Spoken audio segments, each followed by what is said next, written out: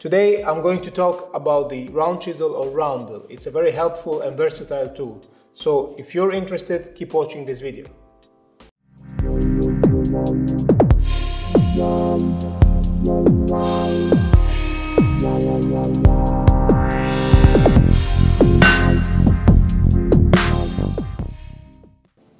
So the roundel is a chisel that doesn't have a specific place in the process of carving a sculpture. It can be used either as an intermediary tool as well as a finishing tool. It really comes down to the preferences of the sculptor. It can be used both for rough or smooth work, and the rounded shape of its cutting edge can be seen as an efficient compromise between the shape of the pointed chisel and of the flat chisel. So if used for a rough work, it will remove quantities of stone larger than those removed with a flat chisel, because the round shape will allow it to enter deeper into the stone, but not as deep as with a point chisel. But when used carefully, it's also very well suited for delicate areas, since it has no sharp edges that might catch on anything or leave scratches on the side. And it's especially well suited for carving hollow forms, because its shape perfectly fits the curves.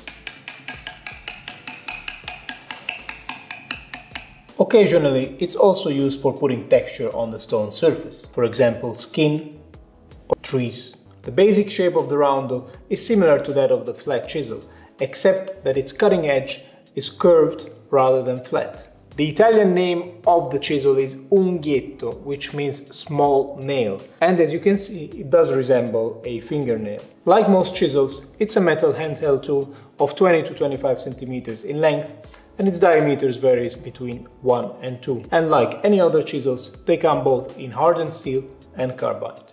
As you can see, roundels come in various sizes, and the curve of the cutting edge can vary considerably in shape, from a semicircle to a barely noticeable curve. An issue that you might encounter is that roundels are not always available on the market. That depends on your supplier of stone carving tools. What you can do to overcome this problem is buy a few flat chisels and then reshape them to roundels on the bench grinder.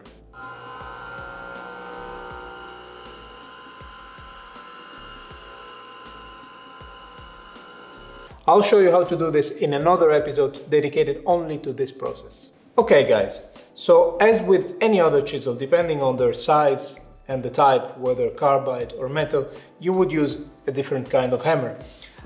You could use either the synthetic hammers or the metal ones. And depending on the type of work that you want to do, you will adjust the angle with which you use the chisel.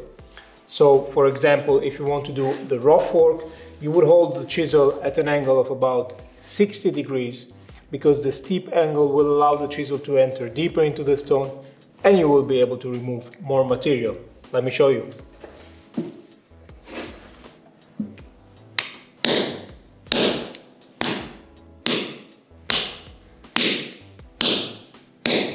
So you see that I was able to remove a lot of stone with that technique. The angle of the chisel was pretty high and the blows were quite strong. But if you lower the angle of the chisel and you gently tap it, you will see that you will be able to clean the surface of the stone in a much more delicate way. And it goes like this.